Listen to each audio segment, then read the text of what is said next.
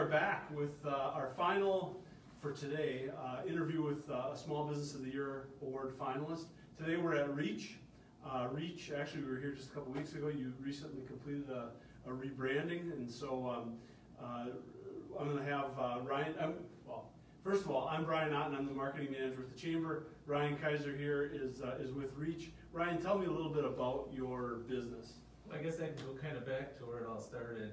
I had worked previously for Cellular One, which then in the service department, and then they got bought up by AT&T, which shortly thereafter they eliminated the service departments across the nation, so I was without a job.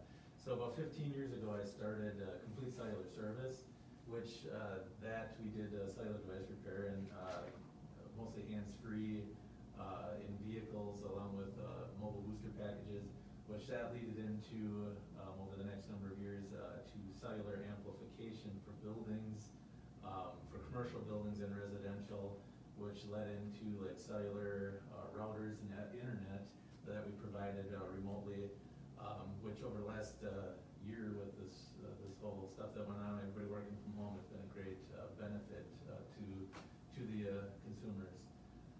So that's kind of the history. So moving forward now, we have been listening to our customer base, and they're always asking us if we do this or do that.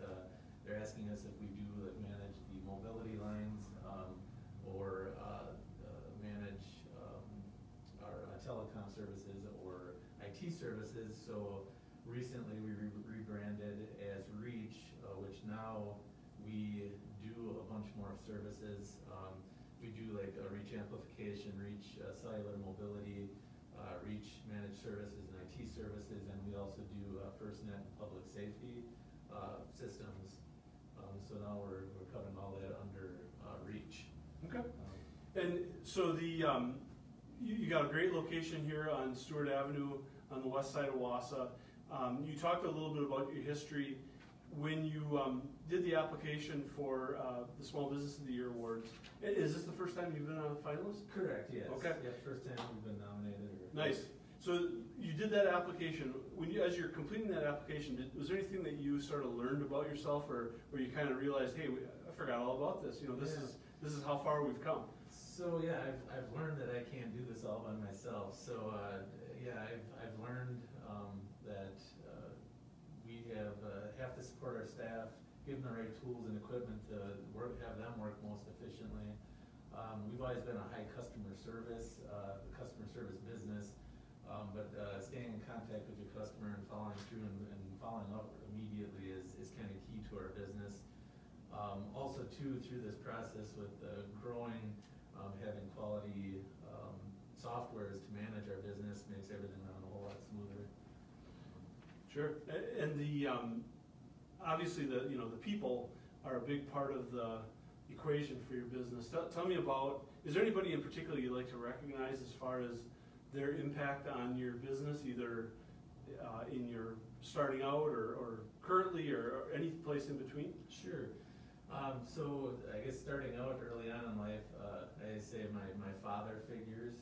So my father, my grandfather, my godfather, and my father-in-law, they're all successful entrepreneur business owners, and so they've taught me a lot over the years, but they've been very supportive and with knowledge and help. Also Dawn Milbrath, who when I worked for AT&T, she kind of started me out in this type of business and gave me the tools to make it successful right away. And also my wife and kids, I mean, they're a big part of all this, helping out. And then of course my Reach staff, which they're super supportive, and without them I wouldn't be able to have all this. Great. So before we wrap up this conversation, anything else you want to share about your business? Yeah, I guess looking for technicians. I don't know if I can put that No, out go for it. Yeah, go for it. So we're looking for, we're expanding our installation, looking for installation technicians, but we have applications online at reachconnects.com. But other than that, yeah. All right. Well, yeah, make sure, if you haven't already, the Chamber website, you can post jobs on there, so Okay. keep that in mind. Well, thanks, Ryan. It was good to see you again. Like I said, we were here a couple weeks ago with the ribbon cutting. Enjoyed that a lot. Looking forward to next Wednesday, finding out who the recipient of the Small Business of the Year Award is going to be. For those watching, if you haven't gotten your tickets yet for next Wednesday's event, I encourage you to go on wausauchamber.com and reserve your tickets. Those tickets include some refreshments, I believe a hot dog. It's going to be a fun night out at the ballpark.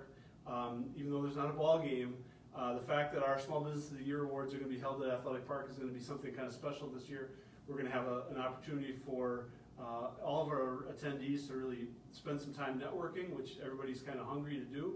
And we're going to name those 3 recipients of the Small Business of the Year Awards and recognize outgoing NTC President Lori Wires. So it's going to be a great program. There's going to be tours of Athletic Park. They've made some really cool enhancements over there over the last year, and you're going to get a first opportunity to see those as well. So if you're interested, wausauchamber.com, that's where you can get your tickets for the Small Business of the Year Awards. Ryan, Yes. thank you. Thank you. Have a good one. You too.